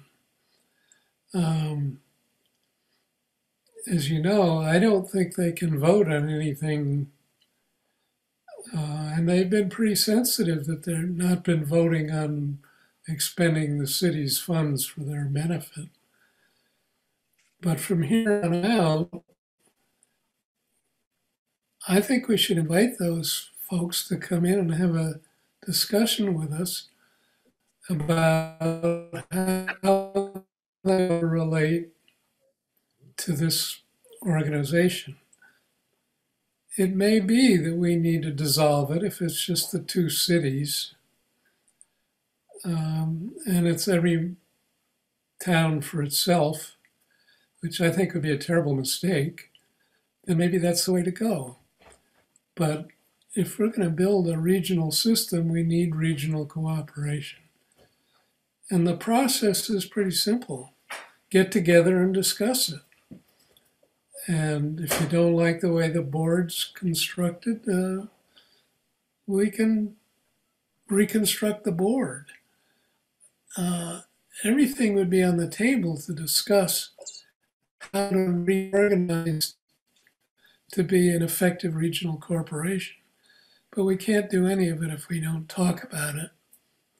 And I think it starts with an understanding of what our existing contract is. Because we can't just stumble along in the dark. We made a deal, we got to know what the deal is.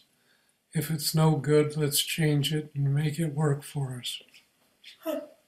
That's my view of it. So I think the memo I sent is the best I could do as the meaning of it. I talked with Paco and I talked with Tom Galanka, who are the drafters, and they said, yes, that's essentially what our ideas were.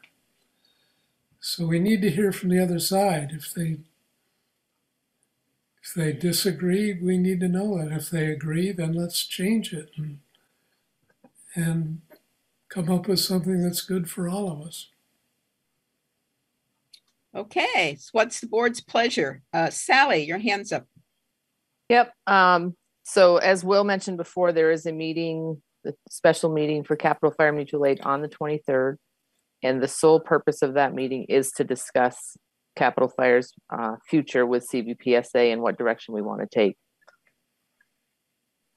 I just learned of the meeting today as well, so I don't have any other information, but I do know that that is the purpose of the meeting.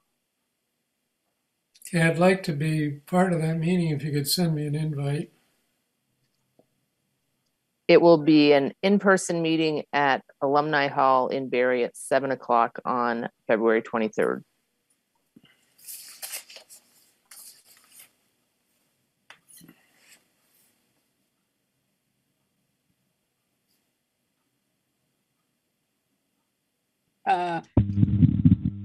Okay, Jim, your hand.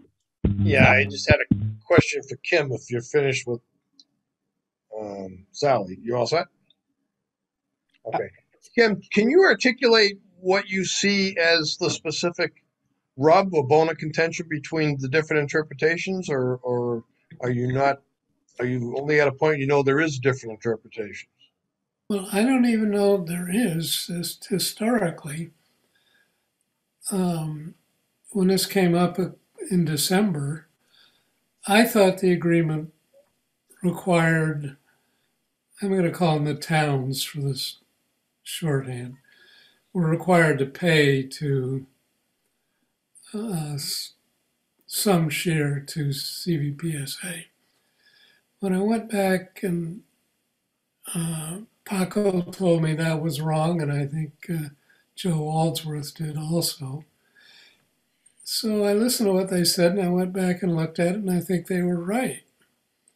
The only thing they had to pay for was discussions about dispatching, which we hadn't had any. So as I wrote you, I didn't think they owed us any money. On the other hand, the agreement was pretty clear that the only function of the board members was to vote on dispatch issues. And it says pretty clearly that they are not full-blown members. And frankly, it makes no sense to have an organization voting that has no skin in the game, to use a colloquial, as to how the cities are going to spend their money. And that's what we spent. Is anyone disputing that? I will. For 4 years, they've had full membership, full voting on everything before the board. There was no restriction on their board participation. And you're saying that's in compliance or not in compliance with the? I thought it was in compliance, but not Kim's. It's an opposition of Kim's points. The interpretation for 4 years has been they were full members. Well, frankly, nobody brought it up because we weren't.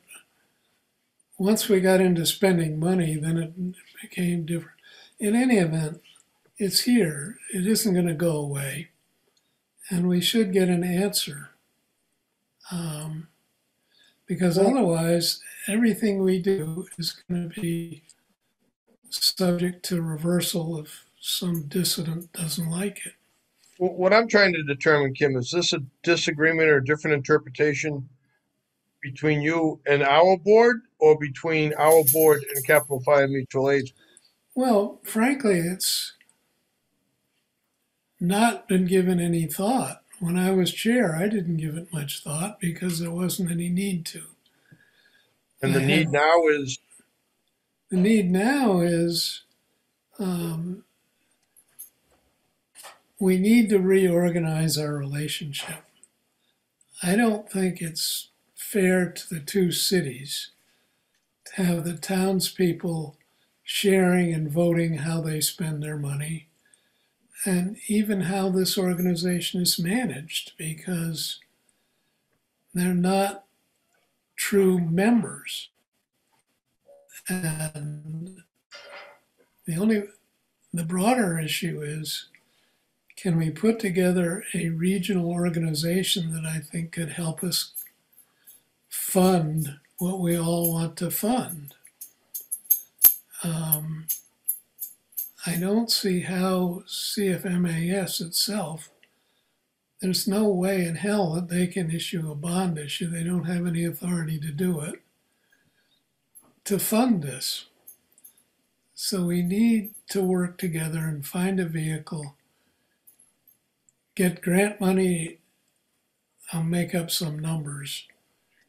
I'm just going to interrupt you a bit, Kim, because I'd like to get back to your central point, and that is, does the board have interest in this, in pursuing our current MOU, whatever the interpretation, and reorganizing that relationship?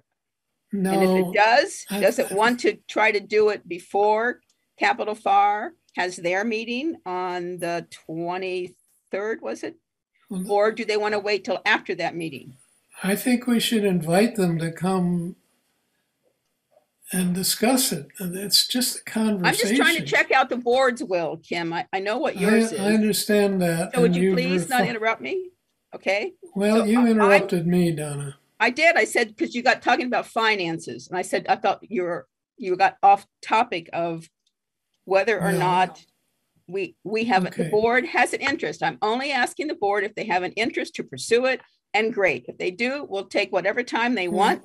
But I want to know if the board has this interest. I don't think that's the right question. The question is, can we invite them in to discuss it with us?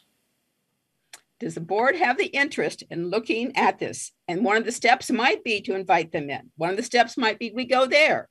But is the interest there? Jim? You said yourself that keeping the lines of communications open is going to be key in our ability to move forward with anything. And I guess I look at it like, I agree, if they're not paying their nickel, then their voting rights perhaps should have been limited. It doesn't sound like the past precedence has gone along with that. There has been past precedence that they've voted on everything. But to not to any great detriment, I don't believe. And I guess my point is that the timing right now I don't think is good to address any subtleties in the agreements, because if someone's being pushed away from the table, only being allowed a small plate, we want them at the table.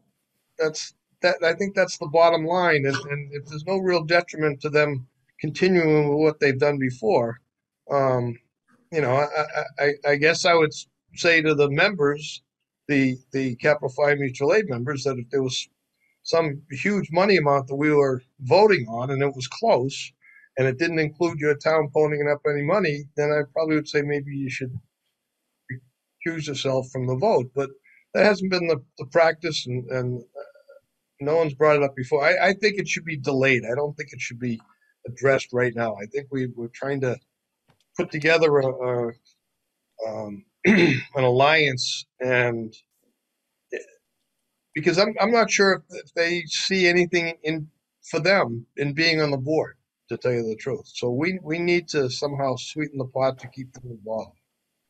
Okay, just one comment before I call on Doug Hoyt.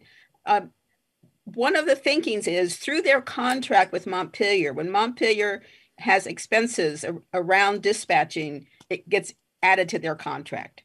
So there's an indirect contribution in a way. That's all I want to say. Doug Hoyt?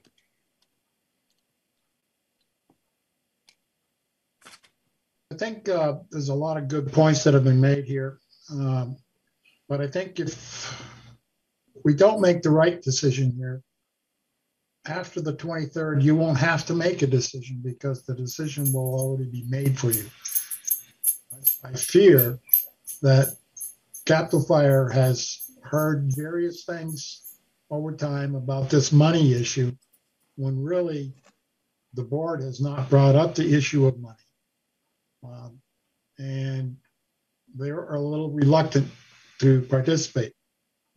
I would not at all be terribly surprised if the Capital Fire Mutual Aid Group votes on the 23rd to end its relationship with Central Vermont Public Safety Authority.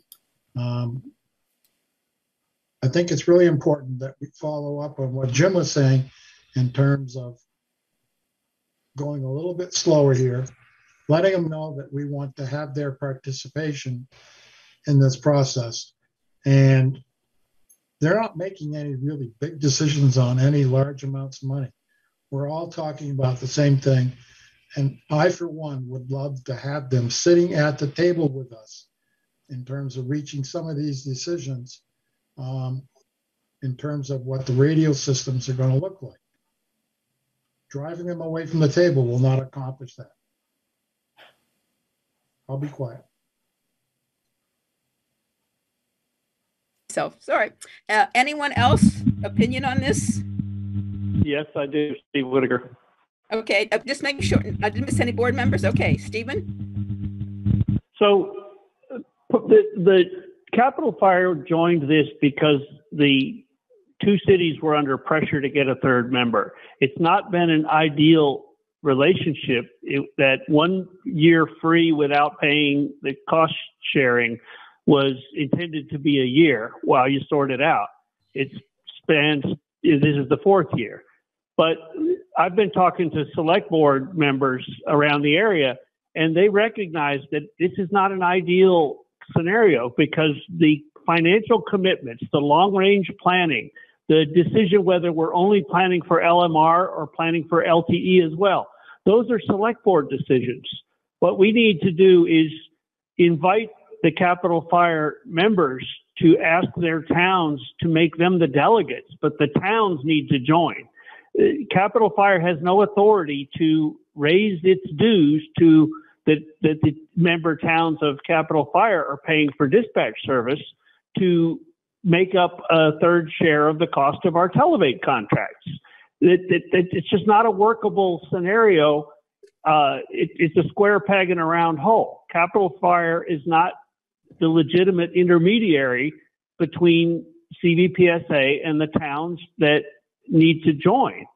So I welcome the individuals to ask their towns to be the delegates, but the towns need to join in order to get this Gordian knot undone, you know?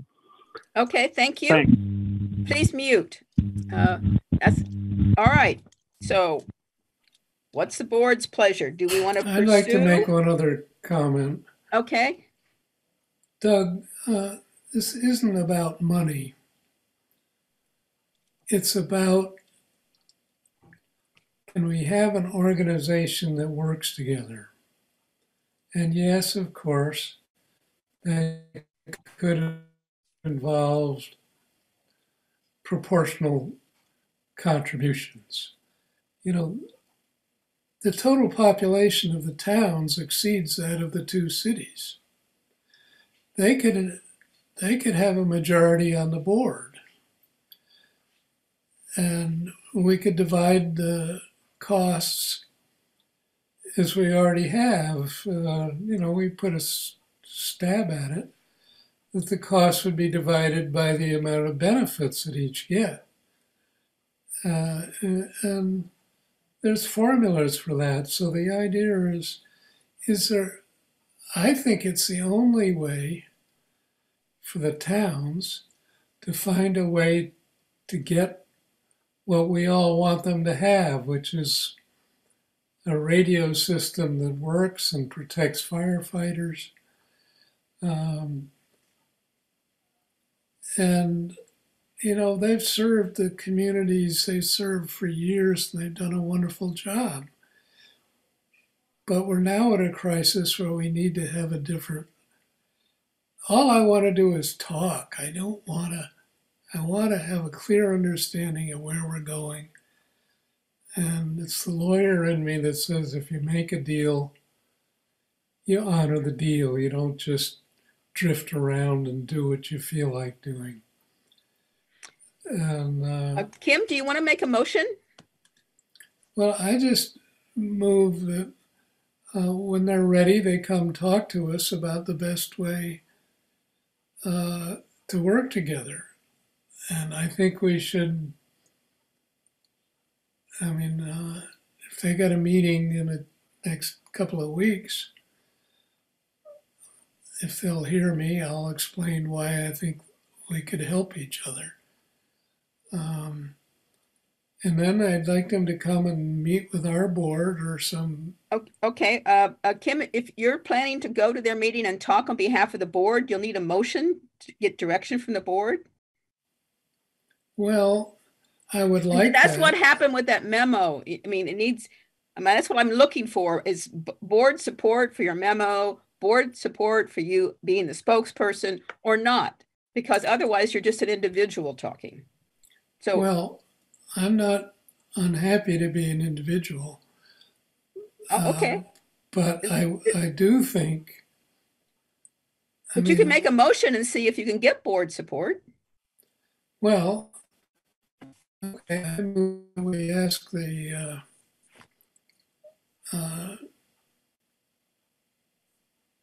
Mutual Aid Society to meet with selected members of our board to discuss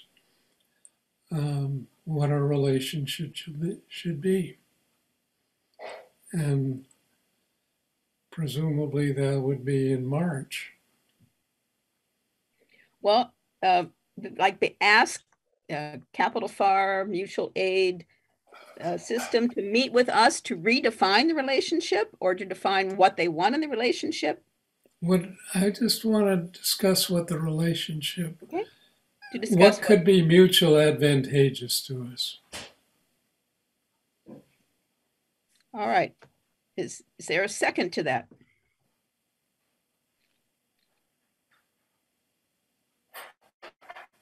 Second. Okay. Justin is seconding.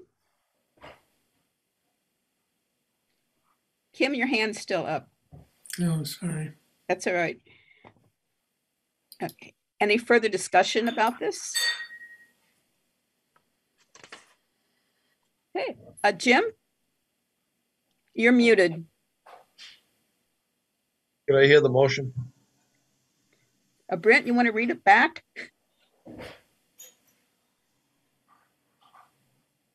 What I have is Kim motioned to ask Capital Fire to meet with selected members of the CVPSA Board of Directors to define the relationship and determine mutually beneficial advantages to such relationship. Okay. Does that sound right, Kim? It's good enough, yes. Okay. Any further discussion on that motion? All in favor, say aye. I move we table it. I'm sorry, what? I move we table it till next month. Okay, that would need a second. Is there a second to tabling this to next month? Okay. So the motion stands. Kim, Doug Hoyt, are you waving? No. Unmute. Yeah, I know. There seems to be some indecision here about whether that's the good way to go or not.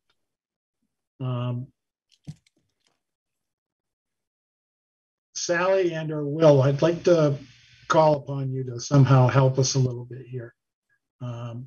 I know that based on what you said, you just received information about this special meeting, and it's going to involve relationship with the Public Safety Authority.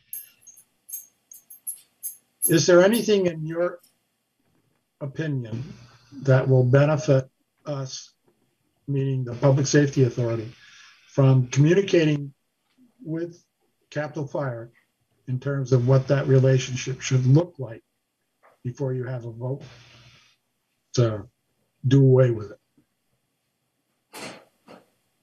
I'm putting you on the spot, but you know, person to person, professional to professional, I'd like to hear from you.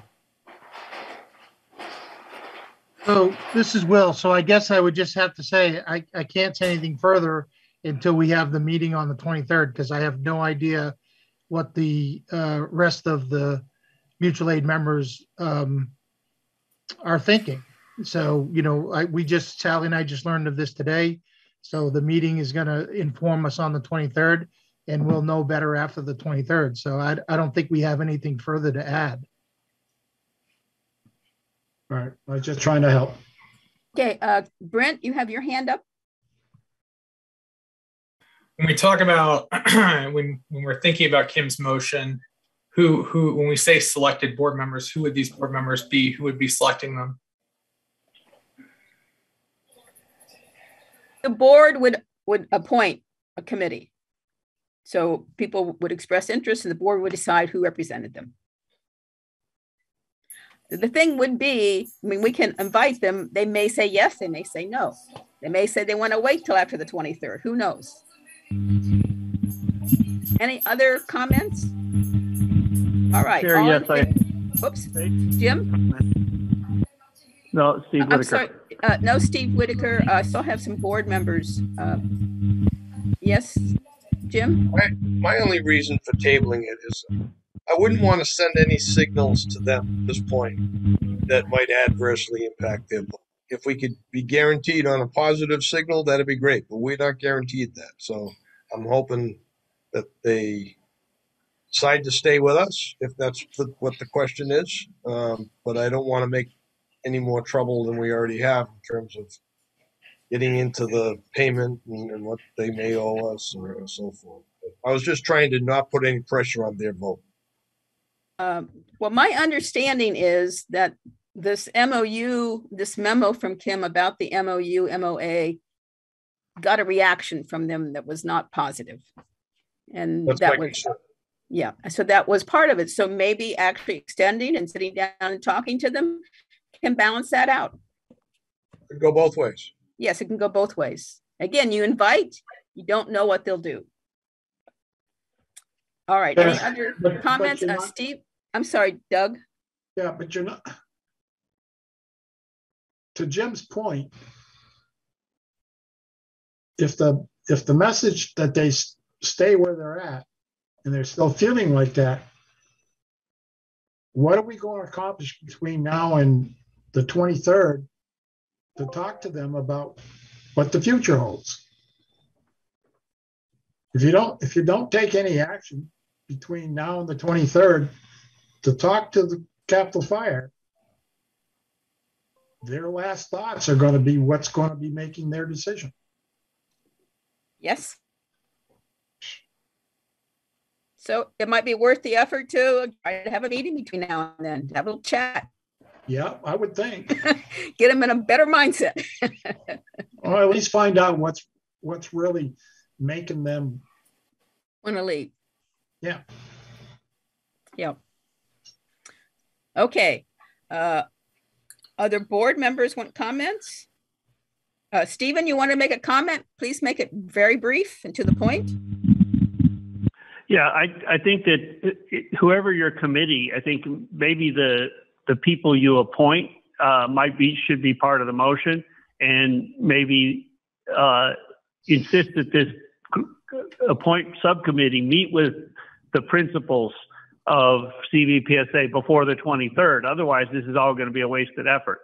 But yes, you really got in effect what you have is they got what they need, with which we paid for, which was the funded proposal. So they think they can outrun and run on their own now. So if you can't get Cerruti and Aldsworth and Will, to see the advantages of strengthening one single regional organization, then they need to withdraw. So I would encourage that, Kim, you to consider amending your motion to meet, have your subcommittee, specify your members, and have your subcommittee meet with them before the 23rd. Okay, Stephen, thank you. Please mute. I would suggest we keep the two motions separate. One, let's decide if we want to invite them and then decide who. Is that agreeable? We have a motion on the table unless somebody wants to make a motion to amend it. We're voting on the invitation to them. And then we'll do another motion as to who. Okay, all in favor of inviting a meet with them? Say aye. Aye. Aye. Any opposed? Passes. Okay, now we'll entertain a motion as to who is on the committee. Sit down and meet with them.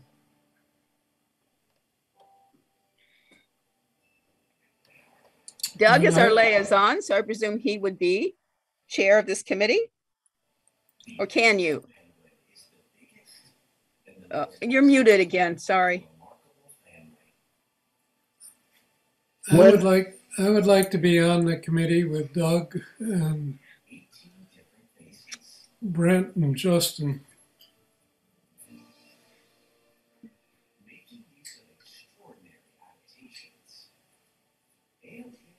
When is this meeting going to take place? Well, we're going to have to do it next week sometime. I mean, you'd have to call them, Doug, and extend the invitation and try to work out a date. And maybe you can't do it. It's very much last minute. I would just, yeah.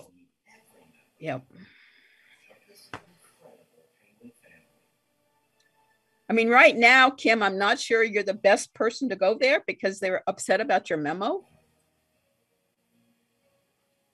But I mean, that's the board to decide. I'm just saying that's a reality. Well, Jim, you want to unmute yourself? I think trying to appoint the committee at a board level will be difficult, and I would move that the chair select a committee. Is there a second to that?